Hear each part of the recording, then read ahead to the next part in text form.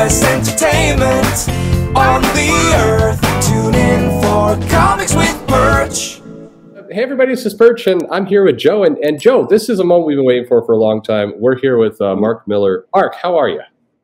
Doing good, thanks. Doing great. Good.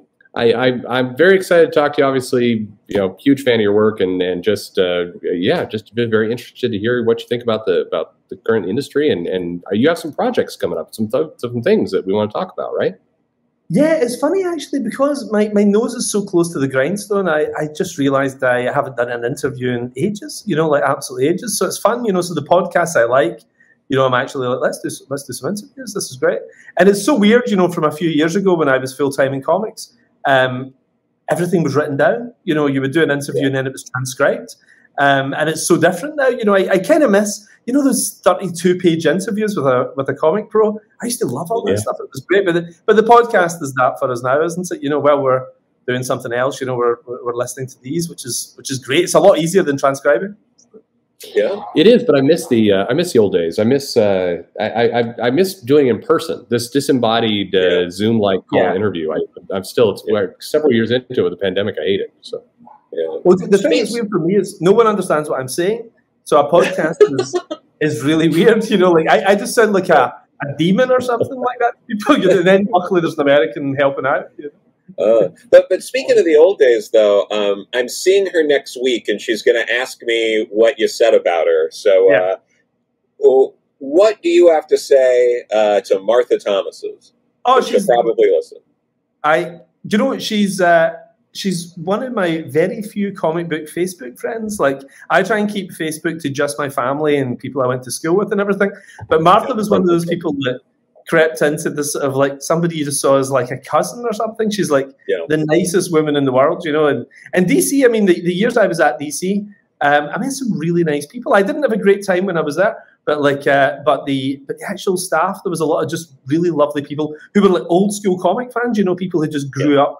There was no stepping stone to Hollywood or anything like this. It was like all they ever dreamed of doing was comic books, and that was Martha. She was probably the only kid for miles around who was reading comics and everything, and DC was kind of full of people like that. Then it was great, and then we all met each other, which was wonderful. Mm-hmm. She told us one of the when we talked to her now more than a year ago, and one of the best stories included you. She was talking about the two of you at San Diego Comic-Con, and just Joe, there was something boring was going on, and you just created your own entertainment there. No, I think I heard this, and it's slightly misremembered. I can tell you the true story of what happened there, because I would love everybody's drunk, so nobody remembers the real story. What it was Grant Morrison and I were sitting with some people who were talking like business, and it was actually really serious, and we just wanted to talk about, Superman or something, and everybody was talking about like paper costs or something really grown up, and we were saying to each other, I'll give you $5 if you can run to that building over there and get back here inside 90 seconds. And he was like, okay. So we were just to keep us occupied during the meeting, and it'd be like, I'll give you $10 if you can commando crawl under 5 tables and get back here inside 120 seconds. So they were like, these guys are idiots, but I think this was how we got through boring meetings. And I think that's what Martha was like, why are these guys running when we should be sitting here talking? I love not to jump right into it, but these are the memories I have of comics. Particularly, you go back 10 years or so, both in the retail shops and the conventions. There was fun. There was a lot more kind of irreverent love. It feels like the more, but you're the exception. The more we've gotten into Hollywood, the more that there's been this hook into things. It feels like people are less interested in having fun. Is it just me? Have I gotten too dark with it? We always have a great time, So like I've never gone to without having a great time, But I remember the very first convention I heard about when I was 13, and I heard there was a convention in Glasgow, like the city near where I grew up in Scotland. And I remember hearing that the comic guys and sci-fi guys, the two things were kind of the same thing back in those days. It was a comic book science fiction convention when I was a teenager. These were kids who kind of read all this stuff, and again, there was no internet, so you only met once a year kind of at these things, and everybody became fast friends. And I remember hearing when I was 13, one of my friend's brothers went to one, and there was somebody who stayed in the elevator the whole time with a giant casket of booze, like, and nobody was allowed in the elevator to go up to the room unless they downed a pint of beer, and like my friend's brother was 15 years old, and he was drunk at a comic book convention, and when he went up to his room to get something, he had to down a pint of beer and everything. And I was like, this is the world I want to be in. When I was older, it always sounded like fun. And I've always seen people do adult kind of jobs, like important things, and I've always tried to avoid it my entire life and just live that lifestyle of just having a good time, whether it's at work or outside of work. Good for you. Yeah. And I mean, the secret is that I was that guy in the elevator with the booze.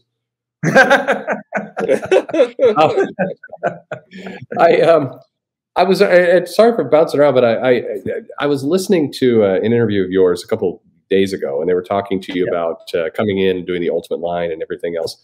And you told the story, it stuck with me, of Ultimate X-Men and everything that happened there, and ultimately, and what you did with the Ultimates. Very popular, very successful, wound up being a template for things. But you told this story about when you're doing this, when you first started cracking these characters, you got the characters wrong, or you made a comment about you had Wolverine flying or something. You didn't in your first pitch, and yet people. First, I love the freedom of that. You came in and you're thinking about a good story and what could do with the characters, but this run is super well remembered. What was this true? You just went for it with the characters before you even knew where the powers were aligned. Yeah, what it was like the Avengers characters, the Ultimates characters, I knew very well. Like I really understood them. X-Men was always a mystery to me, and I'll tell you why. It's quite odd. Is that I grew up in the 80s, but I was reading 1960s comics, so it was really odd. It's because distribution in the UK wasn't brilliant for American Marvel comics, so we used to get black and white reprints in Scotland of American comics, but sometimes they were 3 or 4 years out of date. But sometimes they were 20 years out of date, So I was growing up reading. I mean, it was amazing. I was growing up reading Jack Kirby, Fantastic Four, and Steve Ditko, Spider-Man, which is like the best education anybody wanting to work in comics could possibly have. So it was wonderful. But what it meant was I hadn't discovered Wolverine yet. Like Wolverine. What I mean, even though I was reading Marvel in 1983, Wolverine hadn't happened for me yet. So I was totally unaware of the characters. So like my X-Men was like written by Roy Thomas and drawn by Werner Roth or something, So so it was so out of date. So then they said to me, "Do you want to take over Ultimate X-Men?" Because I'd had my first big hit after years of bobbing around. I'd had my first big hit with the Authority, and Marvel said, "Well, Joe Quesada had just become boss at Marvel, and he and Bill Jamis were like, we've got Brian Bendis, who's an interesting young new writer coming in doing Spider-Man. Would you like to do X-Men?" And it's a team book, and you can see the similarities potentially with the Authority, and it's a group dynamic, it's superheroes and everything. And I was so desperate for money, this was like my first break, and I was so keen to get into Marvel. I was like, yeah, I know everything about the X-Men. And I just wrote this story, and for some reason, I don't think I had him flying, but I had him lifting a car. I thought his adamantium skeleton would mean he was really strong, and I had him hitting somebody with a car or something. And then the X-Men movie came out about a month later, and I was like, "Oh, right, I get it, right?" So then I understood, what the X-Men was. But that's so true. But I was blagging, it's a British word, I was just desperately trying to get in, and I would have done anything to write these books. It's funny though with the Ultimates, because my brother James, he's 5 years younger than me. So he was a kid. He was in maybe like middle school or something at the time, and subscribed to Ultimates for issue 1, and he made sure to get it in on time. But Marvel had there was a hiccup, so he was waiting and waiting for the mail to come. It didn't come, and then it didn't start till issue 2. So my mom helped him write a letter to Marvel to send to get issue, like 1 or something. So they mailed a copy of issue 1 that was signed by you. Oh, really? And my brother opens it, and he's all sad. And we're like, "What's wrong?" He's like, "It's signed. I can't read it now." I'm the only writer that devalues a book by signing it. I don't. This is weird, because I think I remember when I signed it. And what it was Bill Jamis said to me and Bendis, "Would you guys mind signing like 10 copies of some books that we have lying around? We're going to give as prizes or whatever, And it's the only time I ever signed a copy of anything in the Marvel office, and I signed 10 copies of Ultimates 1. So your brother must have been one of those copies. That's crazy. Yeah, I think so. Yeah. Mm-hmm. That's awesome. There's a fan-friendly approach to that kind of stuff that I think. Do you think like being owned by the corporations are owned by now, it's just harder for them to pull that stuff off? Yeah, oh, definitely. I mean, I left Marvel round about the time Disney came in, and and it was a big decision, I mean, like Marvel was, an awesome gig, had a brilliant time there and everything. But I did have that feeling, like when you're in Europe in World War II and you can see the armies approaching, and like I think it's kind of time to get out of Paris. Like I don't think I would have enjoyed Disney Marvel. Like it just.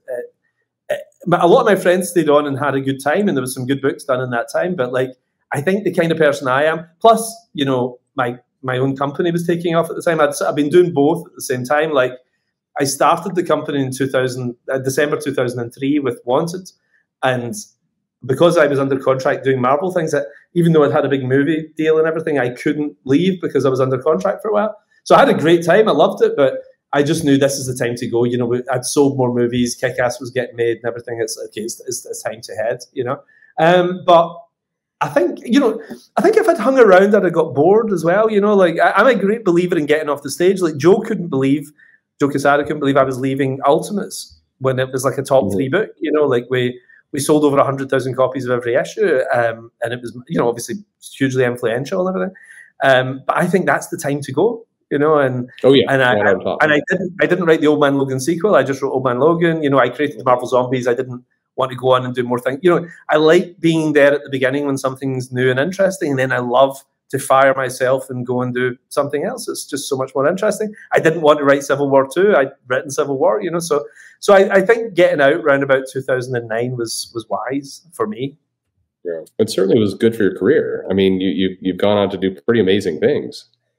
But yeah, it was the right place, right time. There's a Forrest Gump, Zelig kind of idiot luck to it in a lot of ways as well. But at the same time, Stan Lee gave me some really brilliant advice, which was don't miss a great opportunity. So the minute Hollywood were very interested in me, and they were buying up, anything I was doing. So it was kind of I'm not going to turn that down. And I never really wanted to create my own stuff. I got into comics really to do the characters I loved growing up. But then when I started doing it, I really loved it. I really had a great time doing my own stuff. And nobody could say, oh, this story makes no sense because in 1979, Black Cat said this or whatever. It's like that. That stuff drives me nuts where you're trying to write a story like a jigsaw around a billion years of continuity, an endless number of stories that you haven't read. There's something just so fresh about doing something that's new and just lived in your head. Yeah. Speaking of the early Miller World stuff, before this, I was going through the Unfunnies again. Oh, right. And in a way, it's interesting. How did all that come about? Because it's very different from your other early Miller World stuff. I was trying different things. I'd seen a Todd Solondz movie called Happiness. That movie is really brilliant. And nowadays you couldn't do it. Because. Culturally, every 30 years we go through a period where you can't do crazy stuff, and we've just had 10 years of that, But just kind of before that, maybe 20 years ago, Todd Solondz did this movie Happiness, which broke every taboo. It was like the worst taste movie you could possibly imagine. And I thought, and I was just inspired. I was like, I've got to do a comic like that, And I was just thinking, to do something, what's the darkest story I could possibly write, and how do I make it? Because it's quite hard to do horror in comics, because you can't control mood or music in the same way that you can in movies. People are turning the pages at their own pace and so on. And I was like, how can I make this doubly disturbing? So I was like, I'll do it as a funny animal comic, and make it the darkest horror story I've ever written. But people hated it, it's sold okay. It sold about, I think the first one sold like 13,000 copies or something, which is crazy. But it was too dark for people, people didn't get it, and I was okay. I'll go back into my comfort zone of superhero groups. It had a bit of a resurgence, though. I mean, people are coming back to it now. I've noticed.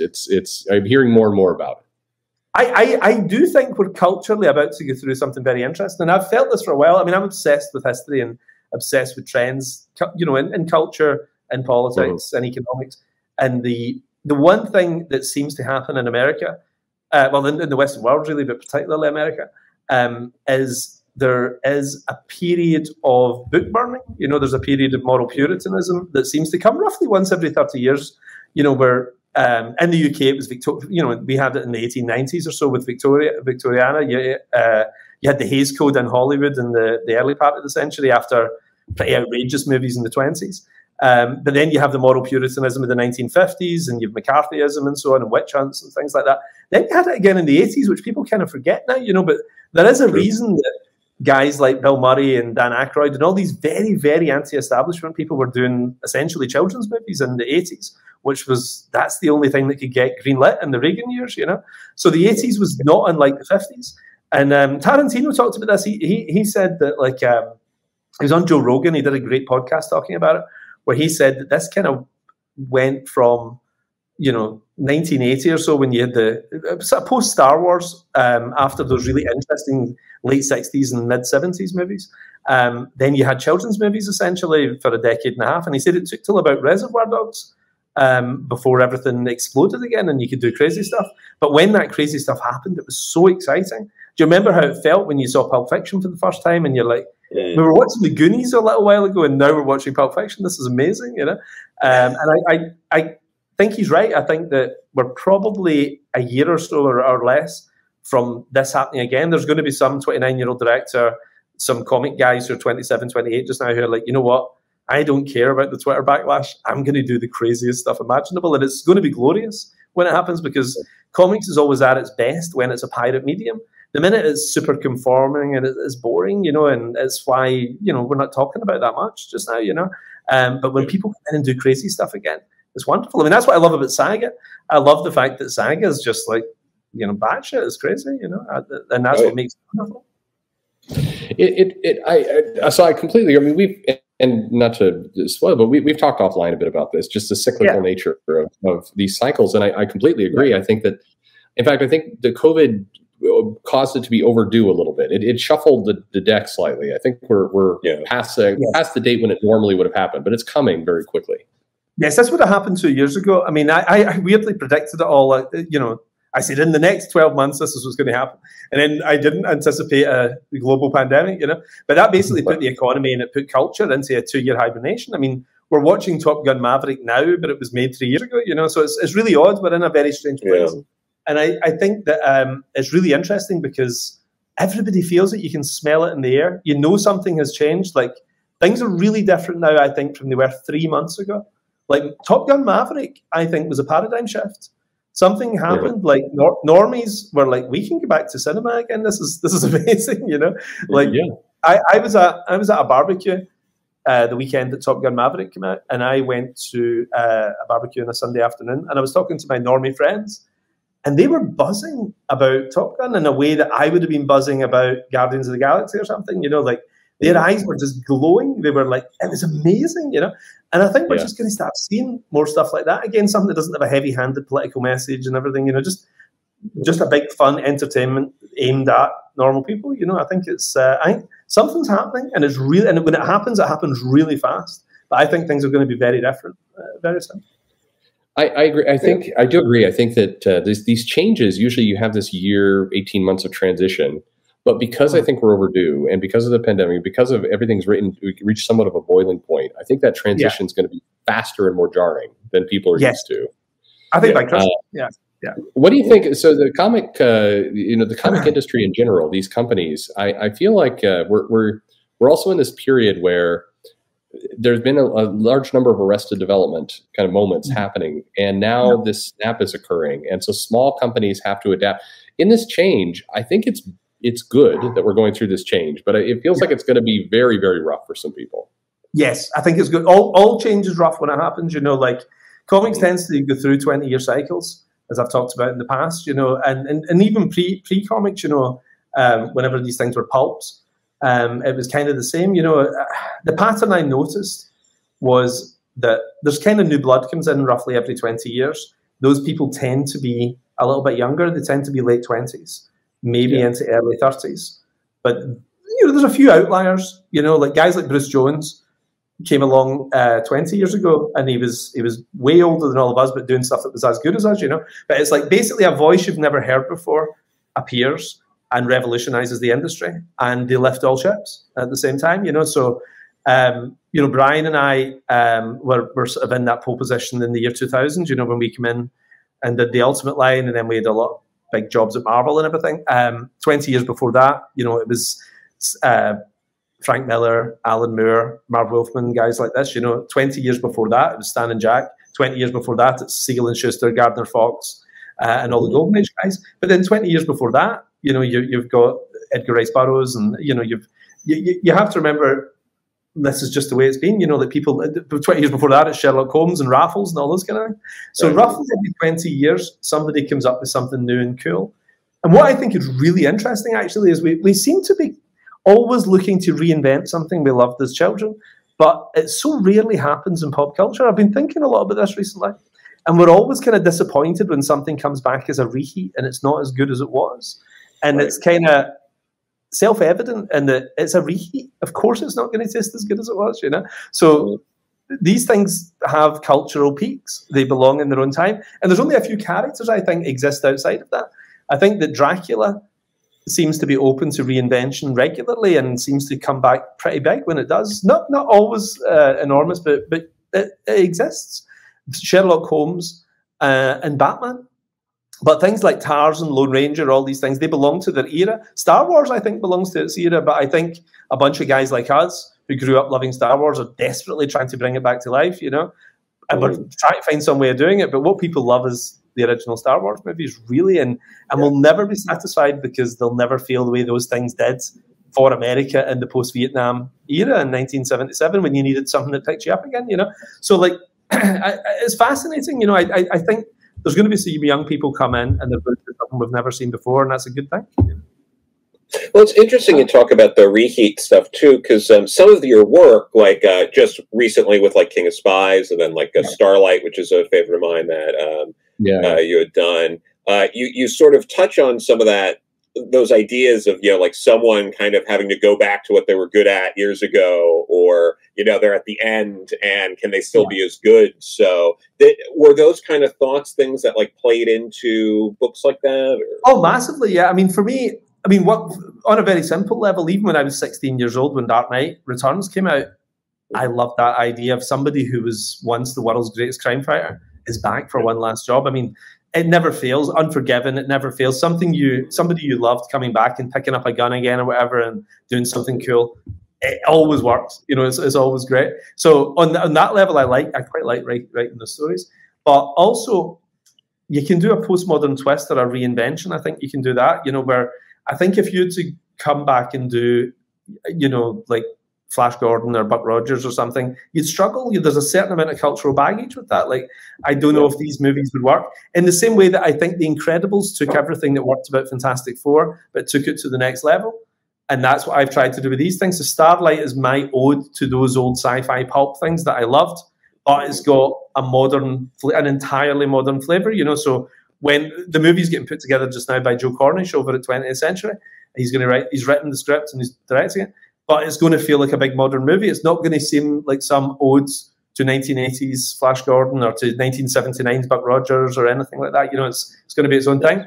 But if you think about it, it's very interesting that the way these characters live on is they are reinvented all the way back to the Greek myths. You know, so Superman and Batman, you can trace them through Doc Savage in The Shadow and trace them back further to Sherlock Holmes and Hercules, you know. So what you do is you take the essence of something and you reinvent it for the next generation. I think that's valid. I think there's that keeps the concept alive, even if the character maybe belongs to another time. Like Superman's my all-time favorite thing in the world. Like, I love it more than any other cultural figure.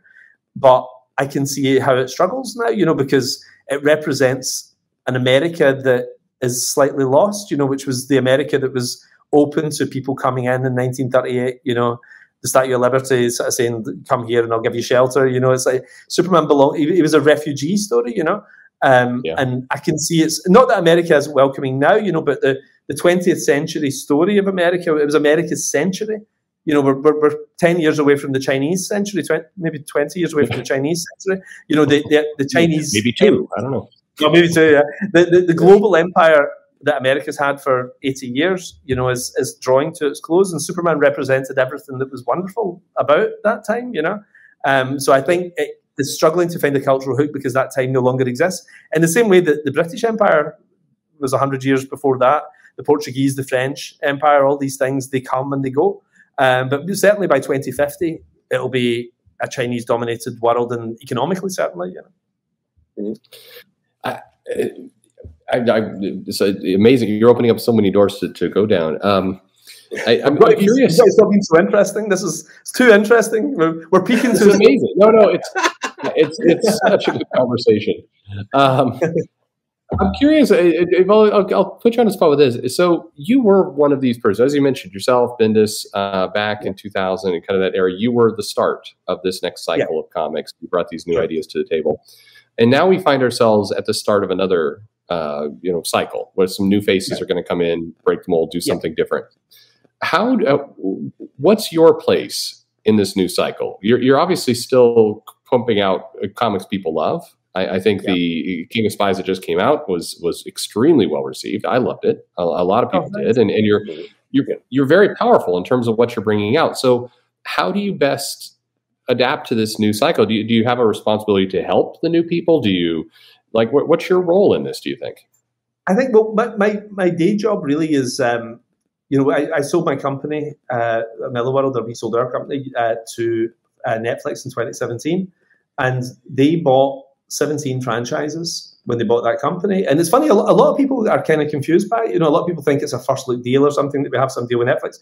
They own it. Like if I get hit by a bus tomorrow, it would make no difference. They own this forever. You know, like my children will not inherit these things. They will get the money. You know, they've got the cash, but but they will not own these characters. These are owned in the same way that Warner Brothers owns Superman and Marvel owns. Disney owns all the Marvel characters. So.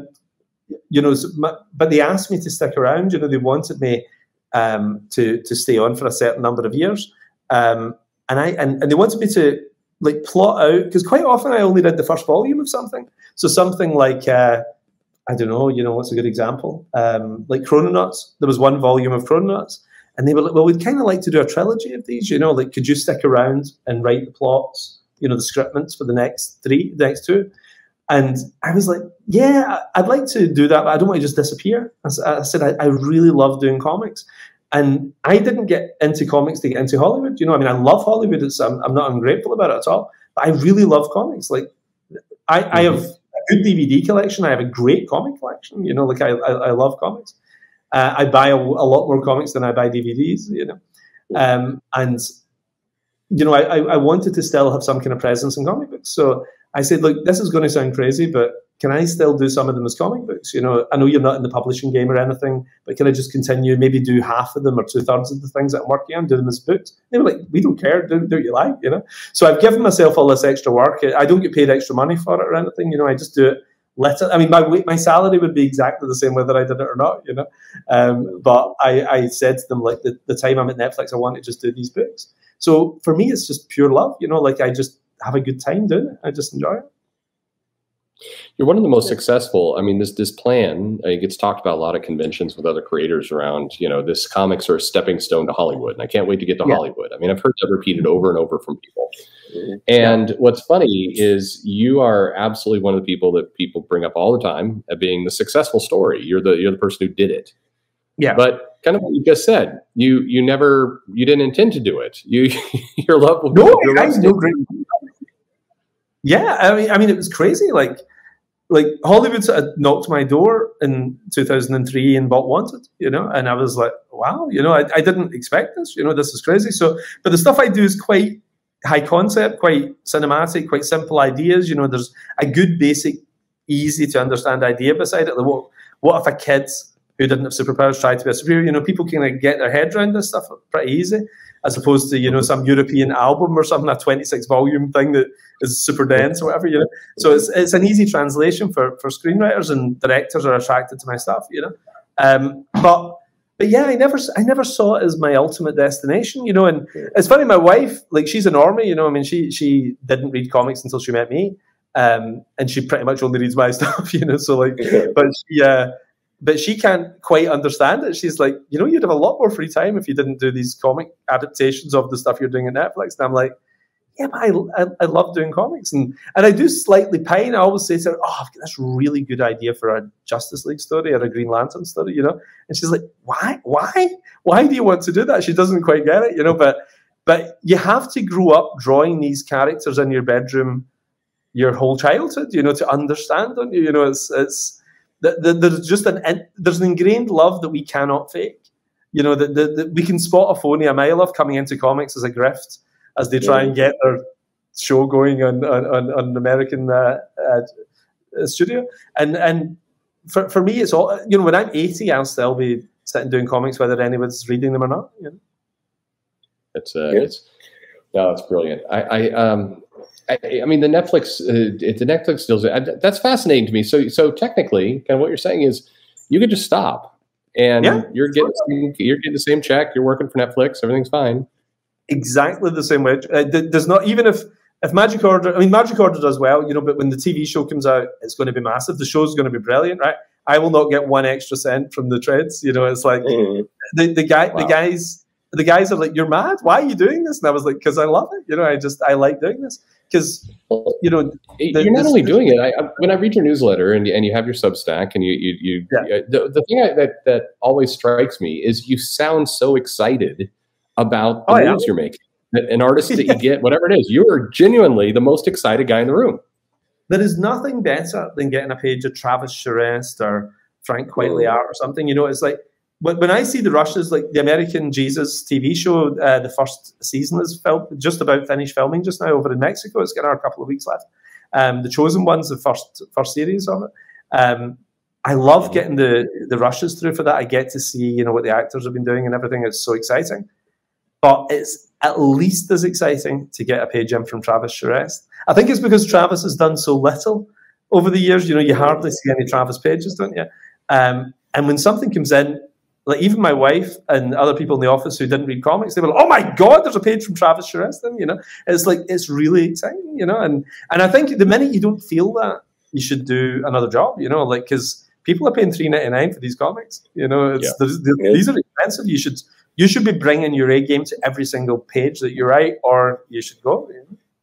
You know, you brought up something before. I just want to backtrack slightly. You were talking about your stories are simple, and for a lot of people, or you know, the concept simple, or things like that.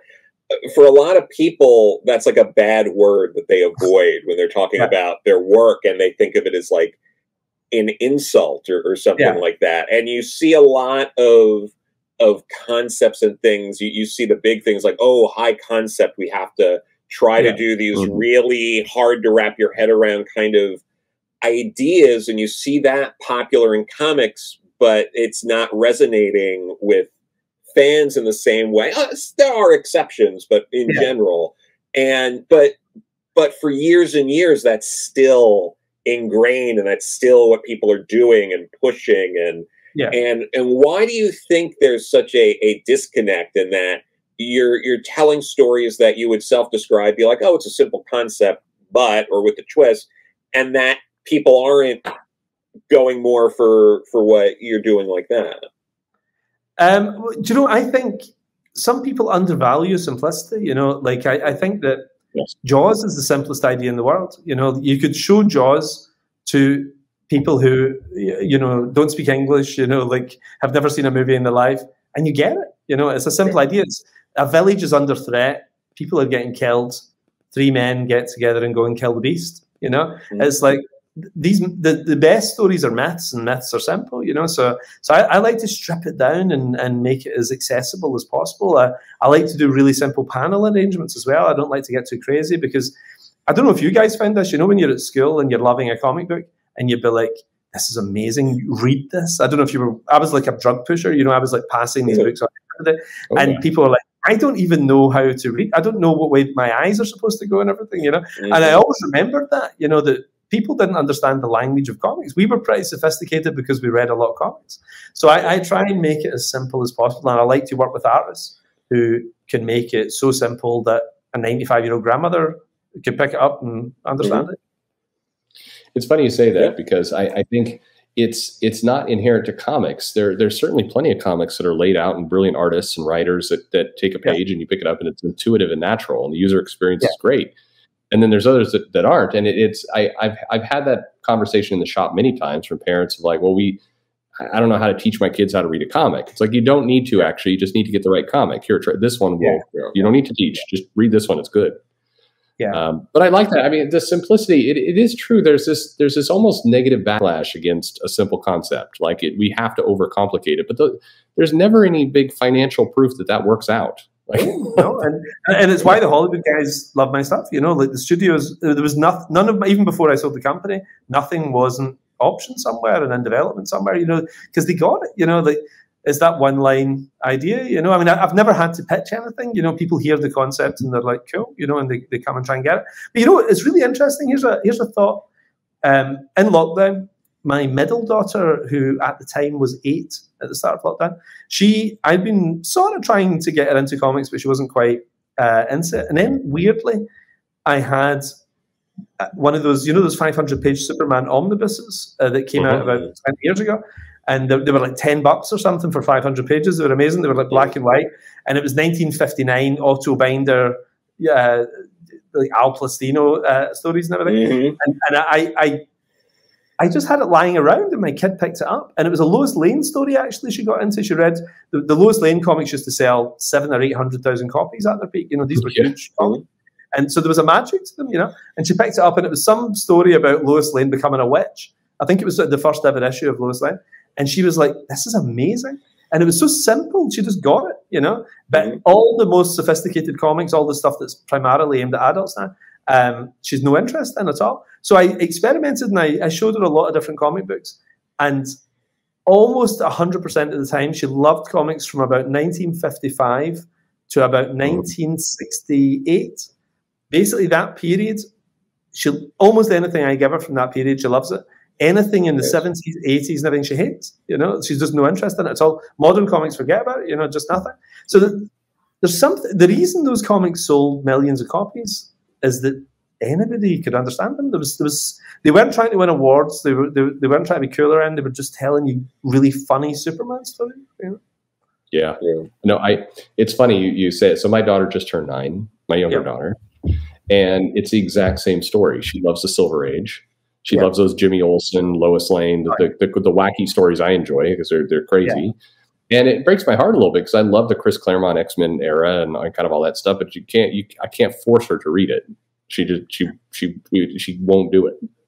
My suspicion is that I think that stuff was aimed at everyone. Then the 80s stuff is aimed at a slightly smaller, more niche audience, you know, which was guys like us, you know. But I think if she really loves comics and stays with it, she might migrate to that and evolve into that stuff, you know.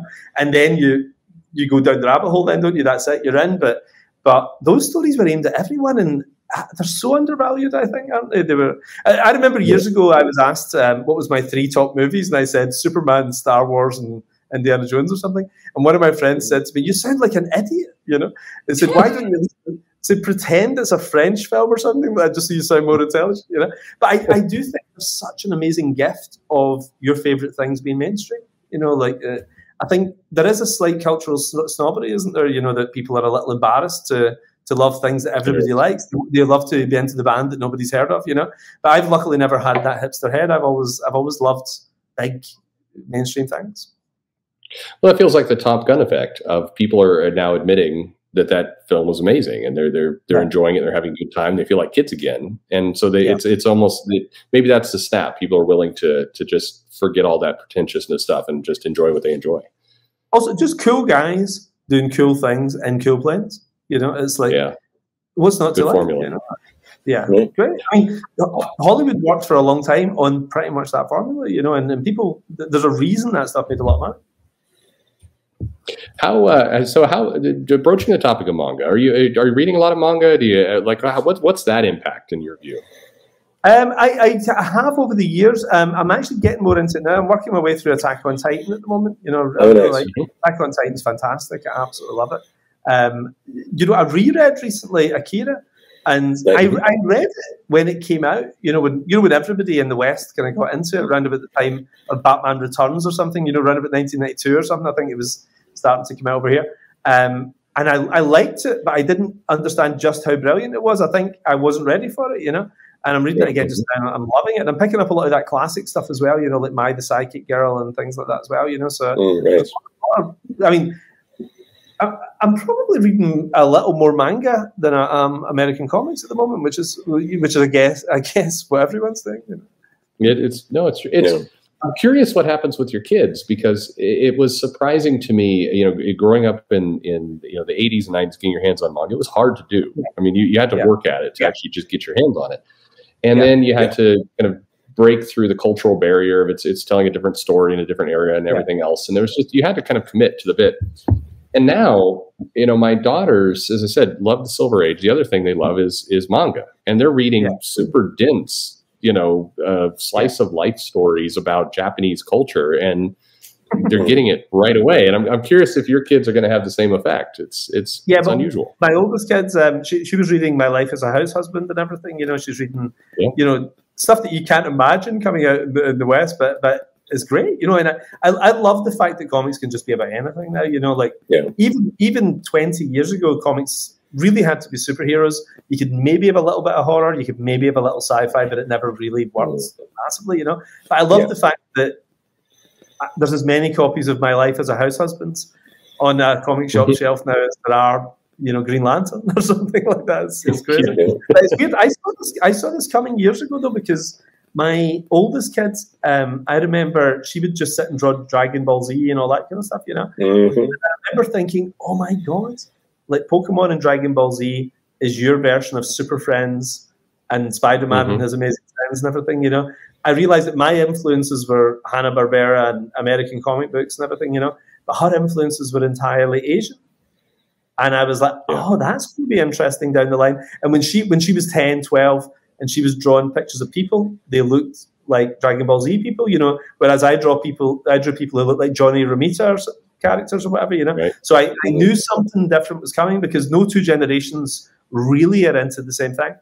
It's really important that the old thing atrophies and goes away, really, and in a way it's quite good that they're messing up all of our favorite things, so because you've got to make way for the new stuff coming through. It's an exciting time. Well, tell me about Netflix. You do have the Magic Order coming out relatively soon, right? When do we get to see that? Do you mean as a show or as a comic? Well, both. You have both in plan. Right? Magic Order. We started working on Magic Order actually just before COVID hit, and the sets were built over in Prague, and it was really weird, because it was kind of like, everybody has this story, but it's kind of like a Stephen King story or something where you're like, what? There's people who are getting sick on set. What's happening? Like in the production office, half the office had this mystery virus and everything, and we were like, oh my God. So the whole thing got closed down. Everybody was really scared and didn't know what was coming next and everything, and it was obviously COVID. So it was an early casualty of COVID. But what it did do, we actually had 18 months where just everything was frozen. The only people working were writers. Everybody else was just, you didn't know how long this was going to go on for, so nobody could start shooting something because, you might have to halt in 3 weeks' time or whatever. And that was especially true with American Jesus because it was a mostly young cast of 12-year-olds. Imagine we started shooting, closed down for 6 months, and then they were all different heights. That was a very practical problem on American Jesus. So we had to wait until we were completely clear of the pandemic before we could be guaranteed 16 weeks, 18 weeks of shooting with these kids. So just really odd practical things like that. So Magic Order, what we did is we looked at it, and I wasn't crazy about the way it was going. I just sort of felt this could be better. And, there's not many positives to a global pandemic, but actually for people to sit and reassess. And Jupiter's hadn't worked out the way that we wanted it to work. And I was like, I feel this should be closer to the book, because it was doing its own thing a little bit. So it's been rethought and it's looking fantastic. Like, I'm really happy. And it's really weird, actually, because I never really fancied being an executive, a Hollywood executive. It was never really something that interested me. But I do see the value of it, like sitting in those meetings and saying, this isn't right. I'd rather this was 6 months later, and we rethought it and brought someone else in to do this. So I've done that with a lot of the films. A lot of the films scripts just weren't right, and it's hard to get comic books things right. If you look at the history of comic book movies, until Marvel came along, it was mainly not good, Yeah, so right. there is a certain way of doing these things to get it right, So hanging around, I've been such a pain, but I've been like, I think we need to rethink this. I think we need to bring in somebody else and so on, But we're getting there now, which is great, because I'd rather it took an extra year or two and was perfect, So Magic Order is looking great.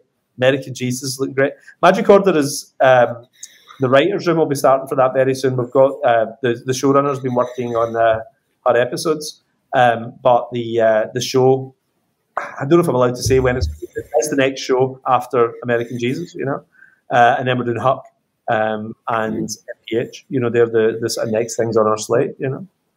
This is busy. It's a busy schedule. We somehow managed to get this far into the interview without talking about Trouble. So how did that happen?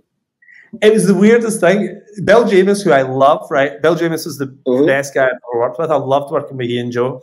They were just great. Bill would have 100 ideas a minute, right? And Bill said to me, I need your help. And I was like, how come? And he said, we're launching the Epic comic book line. We're relaunching Epic within Marvel. And we want to do something that's not superheroes. And that sounds crazy, but back when this was, 18 years ago, whatever, superheroes was kind of the only game in town. There wasn't really much outside of that was working. They said, so we want one of our big superhero writers, like Ura Bendis, to tell a love story, a romance comic. And I was like, really? And they said, look, please do me this one favor. They said, like, I've given you so many breaks and everything. He says, like, do this one thing for me. And I love Bill, so I was like, absolutely, okay. And he plotted a thing out, so he plotted out a story, and it was Aunt May losing her virginity, kind of thing, right? So I was kind of like, okay, that's kind of interesting. I'm in, and so he had this story about how Aunt May was Peter's real mom and everything, and it was crazy. And I was like, Bill, this is madness. But weirdly, it sold like 60,000 copies the first issue. It did surprisingly well. So last time I looked at it, it was over 80,000 actually. Oh, really? Yeah. So maybe I went back and did reprints, but I remember seeing the first initial sales coming in, and I was like, "What?" But I think people just didn't know what to expect. I was doing the Ultimates, I was doing the Ultimate War, the big crossover, and everything. I was doing Ultimate X-Men, so I think people just thought, "Let's order high, see what happens." So it held. I should do the sales analysis of that. It held actually fairly well. It's funny because Trouble. I had such an amazingly good time reading that. I mean, recently I did some videos, and people are like, "Oh my god, this is this is terrible, Aunt May. What is she doing? Like, you can't." But it was fun. It was absolutely insane. Now it's not canon, or what do you say? Do you know I've never reread it, actually? You've made me want to read it again, though. I think I'm going to go and check this out. The Dodsons are great. The artwork is really nice. I'll see it maybe as a prequel to my Marvel Knights Spider-Man I did with Terry. Maybe it's a prequel to that. So I've been a disembodied voice, but this would be the thing to do the live, on camera. I'll fly over there. We'll go get a pint. We'll take a little webcam, and we'll read this book together. It'll be amazing. That'd be nice. Does it, like, I can't remember what happens after the first issue. Like, what's the big plot twist? How on earth did I sustain that story for 5 issues? Where does it go? Well, the plot twist was that Aunt May was Peter's mom. I think that was it all led up to that. Yeah. Did I actually have that in the story? Like at the end? Yeah. Like, yeah. I need to reread this. I mean, it's weird. I think I've memory hold this whole thing because I honestly remember nothing. But I do remember the artwork was good. The artwork was nice. Oh yeah, it looks great. Yeah. The story was funny. It was, but it's like the Silver Age. It's one of those things that you can enjoy it, and you're not meant to take it serious. You're not really supposed to mentally think about Aunt May being pretty loose. I mean, that's not really. You don't dwell on that. You just enjoy the comic. Yeah. Sometimes I like to think about that. Fair enough. How about we talked about the show? How about Magic Order the comic? And you obviously just completed. Or is there more Magic Order the comic coming? Oh my God, yeah. We're planning this as a multi-season show, you know. So I'd actually planned 5 volumes of the comic. I was thinking maybe 6, but I think I can do it in 5. I love to not have any fat if I can, just like tell the story that needs to be told and then get out of town. So 5 volumes for me is quite a lot. You know, that's more than Ultimates, more than Ultimate X-Men, way more than Old Man Logan and everything. Even Kick-Ass is only 4 volumes. But 5 of Magic Order. I've already written 3 and 4. I wrote them last year. One is being drawn right now by Gigi Cavanego, and he's fantastic. For anyone who doesn't know the story, it's basically kind of Dirty Harry Potter, somebody called it, you know, which is kind of Wizards for adults, really, you know. So it's about, there's a reason we've never seen a ghost before, and there's this secret order of people who make the world nice and rational. So we go to work and we sleep in our beds and we don't see monsters or ghosts because these guys are taking care of it. And they live among us, you know, as garbage collectors and checkout operators and bus drivers, just regular people. But we don't know at night time they take care of all this stuff. So it's going to be a really big show. And the comic has worked out really well. I had Olivier Coipel do the first volume, Stuart Immonen do the second volume. Now Gigi Cavanego, the one that's out this coming week. Oh no, it's next week actually, a week on Wednesday. I think it's the 25th of the month. So Magic Order Volume 3 begins. A perfect jumping on point for anyone. If you like comics, you'll love it. That's my pitch to it. But it's beautifully drawn as well. I mean, it's fantastic. And I've written Volume 4, and Volume 4 is half drawn as well. It's done by an amazing Marvel artist called D.K. Ruan, who's fantastic. He's amazing. So that's looking great. We're going to run Magic Order 3 and 4 just together, you know, and then by the time Magic Order 4 finishes, we'll have the show. So there'll be four volumes will be out by the time the show appears. That's and you've made a big deal lately, kind of to the thing we mentioned earlier. I love it when you announce it. Like we've stolen another artist from Marvel and DC. I love a smash and grab. I love a smash and grab. My 2 biggest sales ever from Marvel and DC. I'm going to announce it. I'm not quite sure when I'm going to announce it. I think I'll announce it in the next few weeks. But the guys are both deep into the comics now. You know, one of them is doing the new Nemesis book. I've got a new Nemesis book coming out at the end of the year. And the best possible guy I've stolen for that one looks awesome. And then I have a huge project, the biggest project I've ever done. I mean, and you'll understand why I'm saying this whenever you see what the announcement is. But the biggest project I've ever done, I've got Marvel's biggest artist I stole, and he's 2 issues into that now, you know. But it's great. I'll be out next summer, and it's just worked out beautifully. I'm really, really happy with it. So there's a few interesting things. I mean, Prodigy is a movie we're doing in the film department. The first volume of that came out a couple of years back. The second volume has just appeared. It's called The Icarus Society, so it's in shops now. Round about, I think we're looking at about October, we've got the final book of American Jesus coming out. Then Nightclub, my vampire superhero thing, is out the following month, I think. And then we have Nemesis. So it's a busy year. There's a lot of big books coming, you know. So it's quite nice because I've been stockpiling them for a little while. And again, you know, Netflix are like, what are you doing? Why are you working so hard? You know, and I'm having a great time with that. Nice. What is the answer? You just love comics, though. That's and how many do a lot of people just get that, or are they shake their heads and like a crazy guy? Comic fans get it.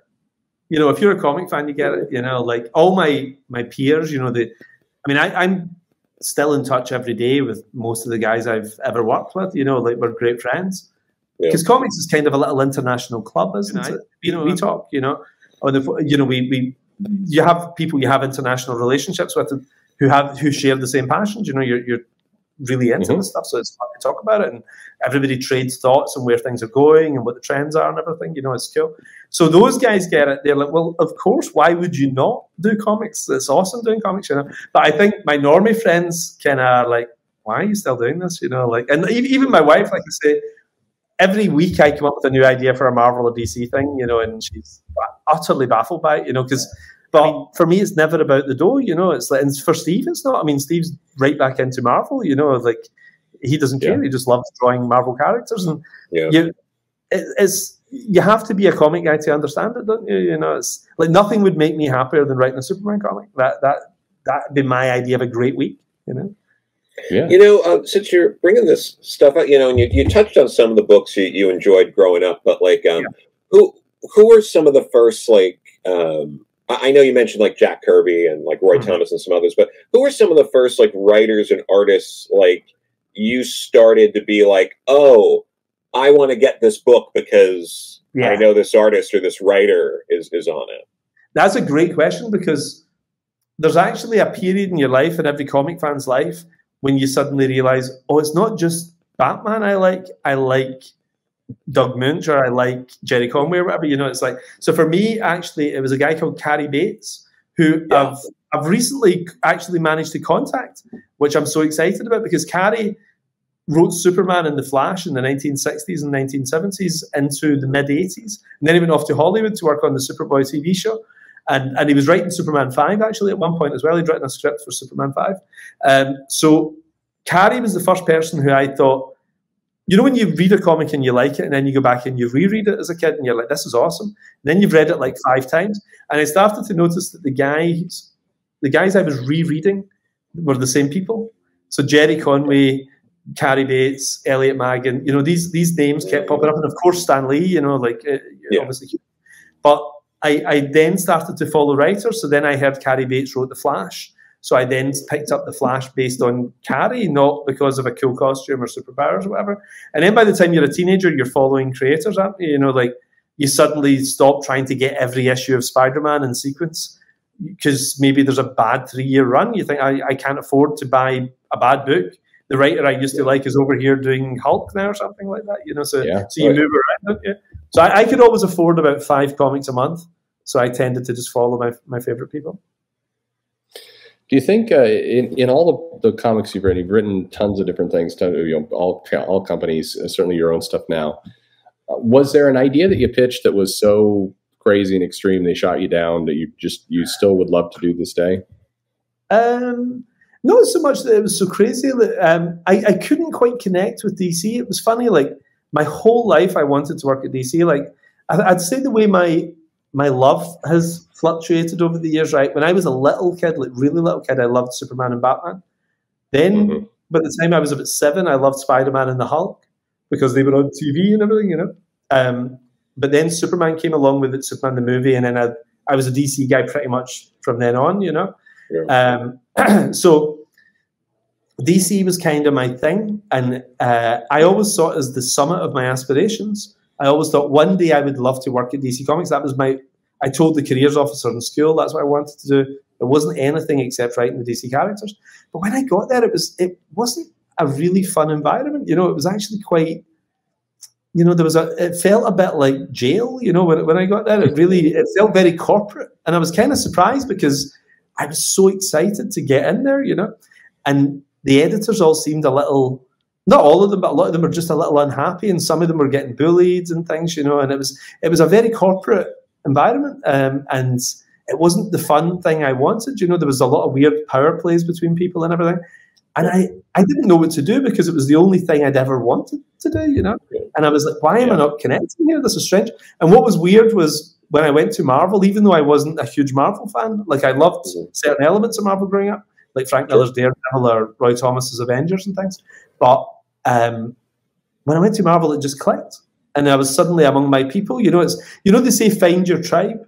Like find no matter how cool you are, or whatever. If you're in the wrong group, you're going to feel like an outsider. It's not going to be for you, and you're going to have a horrible time.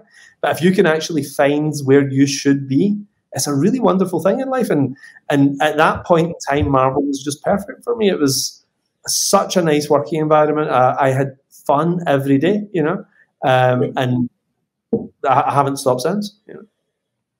I wonder, just kind of speculating. I agree completely with what you said. I think the magic in life is that you find your people, and it's not always what you think. And in many cases, I watch the current state of the industry often feels like talented people are just in the wrong tribe. And if you could just go and shuffle them around a bit, get them where they belong, everybody would be happier. The work would be better. It feels like there's a lot of grinding at the moment with people just not in the right spot.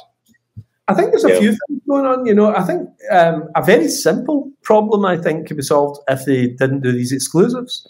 Like, imagine everybody at Marvel and everybody at DC, or everyone you've associated with Marvel and everyone you've associated with DC for the last 20 years, change places. I mean, just as simple as that.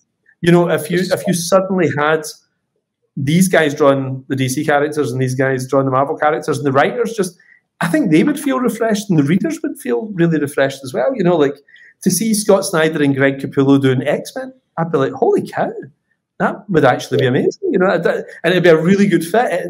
They would both, I think, be excellent on that. You know, I think Scott's quite cerebral. You know, he's good at doing that type of story. He's quite an intellectual writer. Capullo is born to draw X-Men, really. You know, he draws Great Wolverine and everything, you know. But then, you know, imagine Stuart Immonen over and Jason Aaron over doing Superman or something, you know. It'd be awesome, you know. So I think you can stay at the same company too long. I think after about 5 to 7 years, I think you must get out of a company. You know, I think you have to go somewhere else and recharge your batteries, just to have different people around you, I think, as well. Because you're inspired by your peers. And the people you work with, it's huge how it affects what you do. And I don't just mean in comics, I mean in everything. One of my friends has a great theory. He says that you are the sum of the 5 people you spend the most time with, whether that's positive or negative or whatever. And I think there's really something in that, you know. So if you hang around with a bunch of dumb people, very quickly you'll be dumbed down. You know, it's inevitable, you know. And I think if you can be inspired by the people around you, you're going to bring your best work. And, you know, so I think that'd be number one. That's the first thing that I think would fix Marvel and DC, shaking it up a little. I mean, what you say is very common in the business world. If you're in consulting, tech, pharma, you know, that exact philosophy is a given, that people should move around and they need to explore other things. It's interesting to me, and I think we've talked about this before, just there's some basic business fundamentals that apply completely to comics, but in some cases, comics resist very basic business life advice that, you know, for unknown reasons. Well, it also goes a bit tribal, you know, like I've got pals that work at Goldman Sachs or Deloitte or something like that, you know, and like nobody sees it as a personal slight when they go elsewhere. They're like, oh my God, they're offering you more money over at Goldman, go there, you know. And it's like, whereas in comics, like it is weird, you know, like if you jump ship, people really get upset, you know, they really take it personally, you know, and Marvel and DC has become sort of two tribes. Like these guys don't always have dinner together and all that. You know, I think in the past they did, you know, and there was a real fluidity between the companies. Like somebody would do 2 years at Marvel, then they would go over and do 3 years at DC and everything, you know, in the past. And I think that's really healthy. It's also a very good way of bumping up your page rate because you can, I mean, the companies want to polarize you because they can keep you on a crazy page rate. I mean, we pay so much more than Marvel and DC, you know, our Millar books. And I'm astonished how low some big name people are being paid at Marvel and DC. Like people who've been on the same rate for 15 years and everything is absolutely insane. Who are brilliant at what they do. But if they see the Marvel or DC editors as their friends and they don't want to let them down. And I was like, if they were your friends, they'd pay double, you know? But if you go to the competition, you can jack up your page rate and then jack it up again when you come back. You know? Yeah, no, I think it is all business, I'm sure. I have a friend who's working over there now and kind of said, I'm being paid this. Do you think I'm being paid unfair? And I'm like, we're way past unfair. You're in a crazy town is where you're at. Honestly, go wait tables. You'll be, stop with that. It's not fair to you. I don't know. Oh, sorry, I was going to say the other thing to do, which is genius, is they'll keep people on the same page rates for 15 years, and then they say, oh, listen, it's really bad form to discuss your page rate with anyone. And it's such an amazing stunt, because what it does is it stops people from realizing how low their page rate is compared to some other people, you know? So it's nuts. I've always been a big advocate of getting people to talk about their page rate, because it's a great way of not getting ripped off. It's a healthier industry. If people are paid more, they're supporting themselves better, they're happier, they're able to, I mean, it's just all these things domino. I think it's critical that it's better for the publishers. And I agree. If they would allow some swap like that, I mean, Marvel and DC would make more money. I mean, it would be good for both companies. I mean, I suggest, I mean, I'm still friends with all the guys at Marvel and everything. And I did say, like, why don't you have 1 year where you do a trade-off? You know, literally everybody jumped ship for a year, and how exciting that would be. And they said, well, our guys are kind of better than their guys and all that, you know, and like, but yeah, I don't know. I think there's no benefit from it. It's weird that Marvel would say something like that. Well, that's not surprising. I'm teasing it. Yeah, no. Everyone thinks they're always going to say that. Yeah. I'm very I'm sensitive to your time. So we've been talking for an hour. It's late over there. You're doing this late in the day, and kids are asleep, right? Every 5 minutes I'm with you is 5 minutes. My wife hasn't asked me to do something, you know, so this is fantastic. You know, I'm not doing any family responsibilities. It's great. Well, I did like a couple more just quick things. The Civil War. So this Civil War that obviously sold a lot more. I'm fascinated, and about once a year I go back and I read. I've got the hardcover with all the original notes. I think it's yourself and Tom and Joe are kind of going back and forth, and you're giving your original pitch. I've heard from multiple writers now it's easier to pitch for Hollywood than pitch for comics. Is that true from your perspective? I think I've been very lucky in comics for 20 years, you know. I know it was certainly the case in my 20s. Like, you know, once you have a hit, you're given a certain amount of leeway, you know, where they trust you. You think, well, it's kind of like the stock market, you know, they'll put their money where the confidence is. So they think, well, this guy had a hit, I'll invest in his next thing. This guy's had 4 hits, I'll go for his next 3 projects, you know. Whereas I'd say it's very, very hard your first 10 years. You know, maybe not so much now, but for me, the first 10 years was really hard. I mean, I was just writing pitch documents all the time in my 20s. And I'd say 1 week of the month I was writing script that I was getting paid for, and 3 weeks of the month I was writing pitches that were being turned down. And it was really hard, you know. I mean, 75% of your day being pointless is quite difficult, you know. But the one silver lining to it is a lot of that stuff ended up becoming big Millar projects, you know. So Secret Society of Supervillains got knocked back from DC. So then I rejigged it and I pitched it to Marvel as a thing with their supervillains called the Shocker, you know, the Spider-Man villain, the Shocker. And they knocked it back as well. So then I rejigged it and made it Wanted. And it started my Hollywood career, you know. So sometimes being knocked back is a wonderful thing, you know.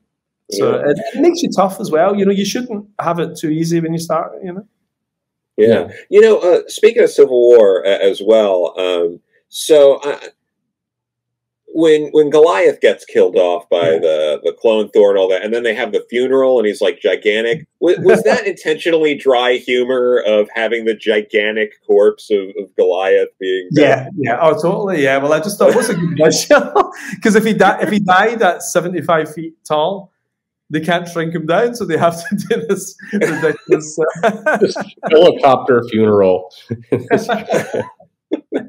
It's funny actually, because people don't know all the stuff that goes on in the background, but whenever you kill a character at Marvel, it's a big deal within the company, because you can't just pick someone, because somebody might have a 6-issue miniseries with this guy, or a 12-issue story arc in X-Men that this guy's starring in or something, you know. So you actually have to go to a committee. There's a kind of a death committee, really, you know, where you say, listen, who can I get? So I was given a list of, like, I think for that particular scene, there was 6 characters I was given when I was plotting it out, you know, and they gave me 6 characters, and I picked Goliath because he was the only one I'd heard of. Like the other 5, I literally had never heard of, you know. And the same thing happened when John Romita and I did Wolverine. I was doing Wolverine Enemy of the State, and I had to kill somebody off there, and it was North Star. He was on a list, and again, a list of 6. He was the only one I'd ever heard of, you know. So I thought for the most dramatic death, you know, it's got to be somebody who's semi-well-known, you know. So, it's weird, you know. You have to. I mean, it's a big corporation. Somebody might have a movie coming out with that character. You know? Ironically, the Rebirth committee is much smaller and faster, apparently. I'd love to see that list. That would be the characters passed over that we picked Goliath for. I'm like, Cloak was in there maybe, and some just some of these other. I thinking about comics to movies trends. Obviously, you're very much in the heart of that. It strikes me that the MCU, the Marvel movies, seem to make a real effort for a period of time to recreate some of those scenes. So several of you are kind of iconic. Obviously, the Civil War, the movie, is very different from the comic, but still, there was an effort to kind of recreate some of those scenes. Oh yeah, I mean, but the first Avengers movie is, you know, almost scene for scene. Ultimates issue 1 to 13, you know, so with a little bit in Captain America as well, you know, like the World War II stuff. But I mean, the guys were very open about it. You know, it's very flattering. It's nice. Like Zach Penn, you know, said that they just basically sat the Ultimates out and they translated it when they were doing the screenplay for it. And Louis Leterrier had contacted me that he was the original director, which a lot of people don't know. He was going to direct the Avengers movie originally. Jon Favreau was first choice, I think, and then Louis came in when John left. And they wanted me to come in and work on it with them and everything. But by that point, I had Millarworld sort of up and running a little and everything, you know, and I was focusing on my own stuff. But yeah, it's always really fun, you know. I mean, I'm very relaxed about it because Stan Lee was the one who said to me years back, 20 years ago almost now, he said, you must go and do your own thing because otherwise they're just going to adapt all of your things and not pay you, you know. And I was like, that's good advice, you know, because I was so happy just writing, you know, big Marvel comics and everything. And he was like, no, if I had your opportunity, imagine what me and Jack Kirby and Steve Ditko could have done if we could have kept the trademark and copyright on our characters.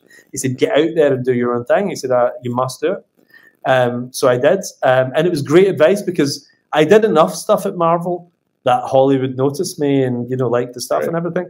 But I was able to go on and carve out my own career. So I never look back on that as a sort of, you know, like I ripped off or anything like this. You know, I just think I was paid well, I had a great time, and it kick-started my career, gave me an audience, really, that I could take on to other things. Yep. And Netflix has been good to you. They treat you really well, and they listen to your advice. It's insane. You know, like, I mean, I've been there almost 5 years now. Like in August, that'll be 5 years.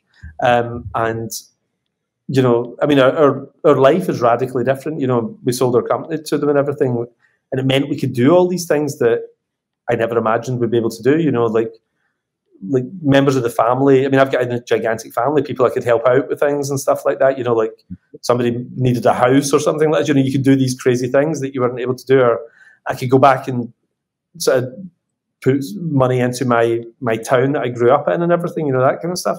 So it was all these dream sort of lottery win type things, which was amazing, you know. It's been brilliant, you know. And every day I get to just work with the comic artists that I want to work with, you know, and we hopefully turn them into good shows and movies, you know. Like I said, Jupiter's didn't work out the way we wanted it to.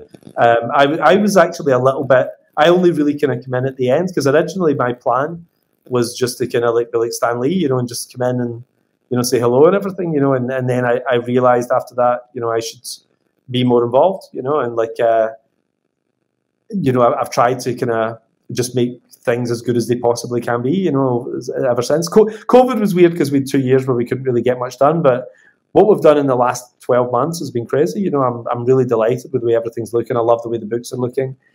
It's been a really happy time. I've just really loved it. And the people I'm working with are fantastic. Like, it's weird, like Netflix has got the best legal department, they've got the best accounts department, the best marketing people and everything, you know.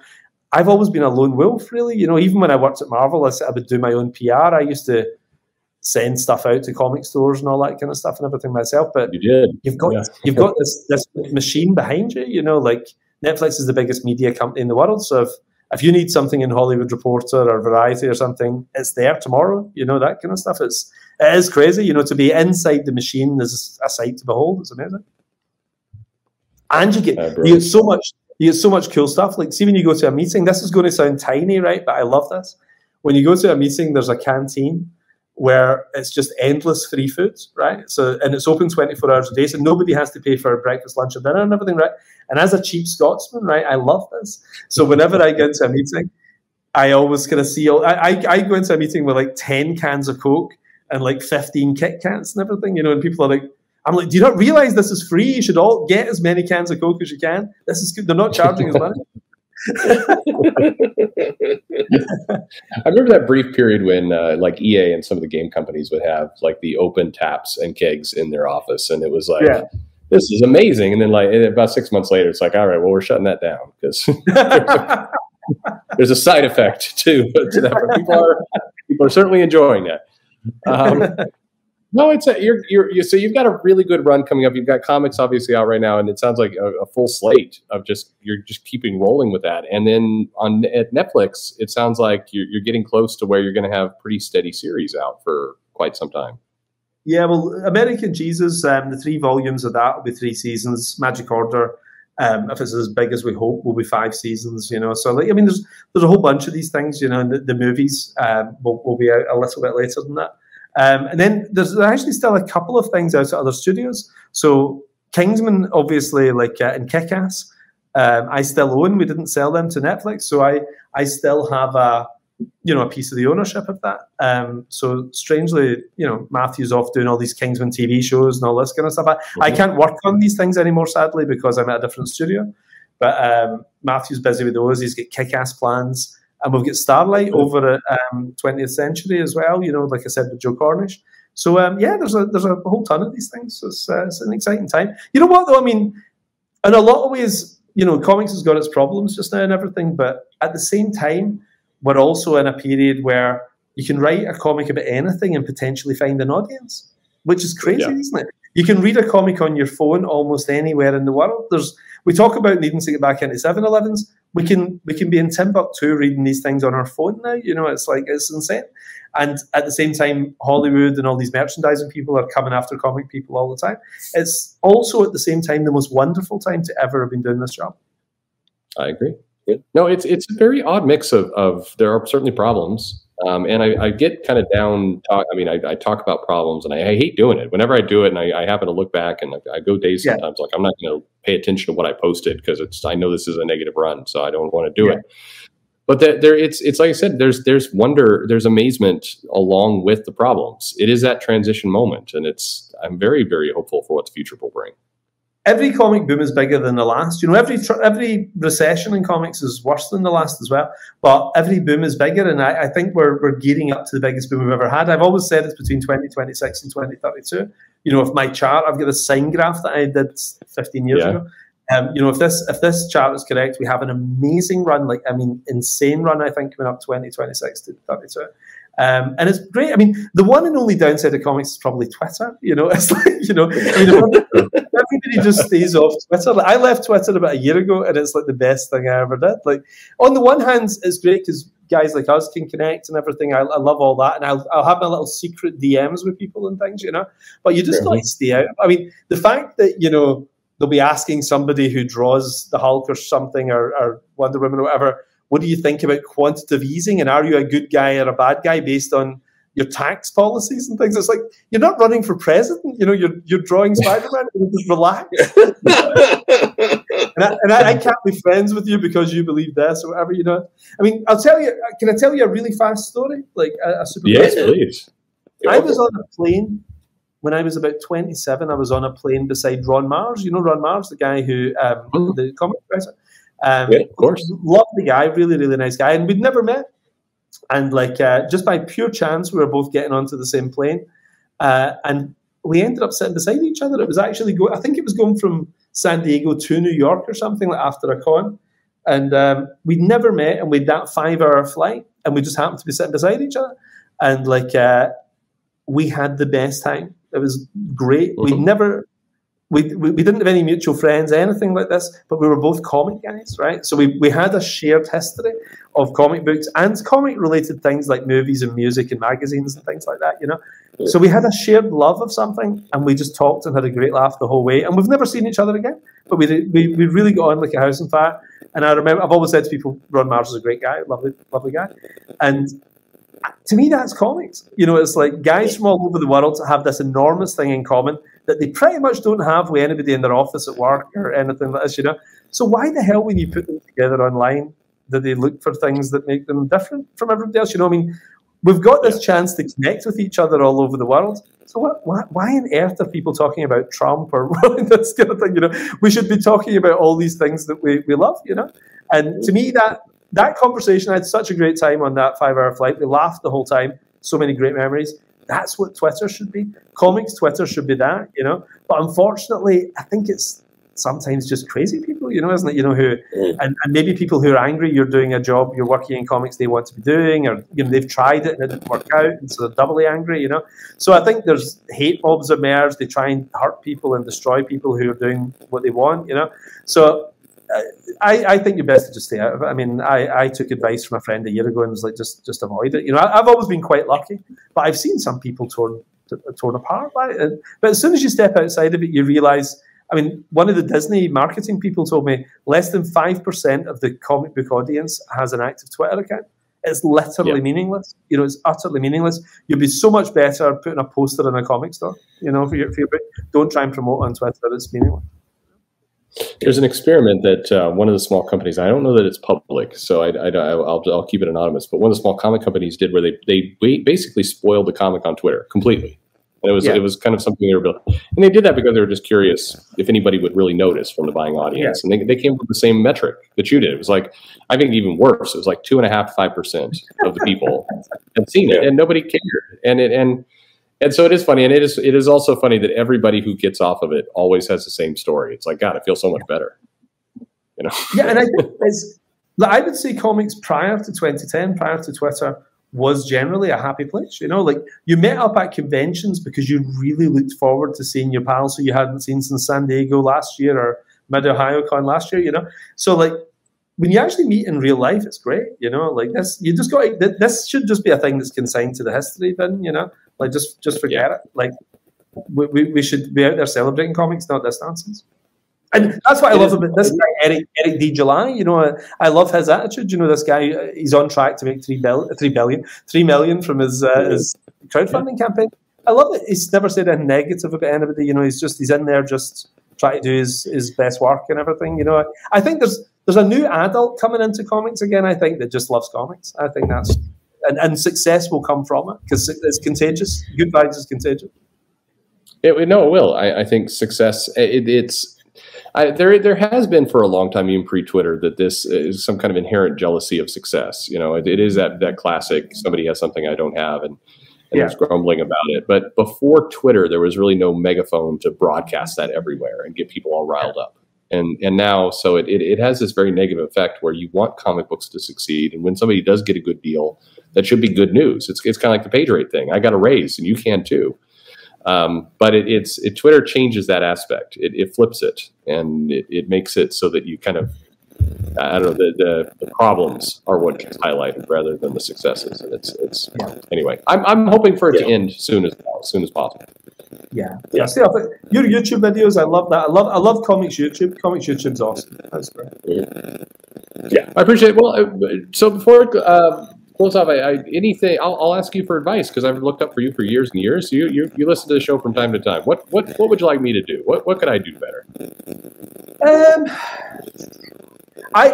This is the honest truth, and I would say this to loads of friends as well. I keep videos under 10 minutes because I listen to videos in my coffee breaks, you know, and if anything goes over 10 minutes, I'm like you know, because you feel guilty taking 20 minutes off work, but you don't feel guilty taking 10 minutes off work.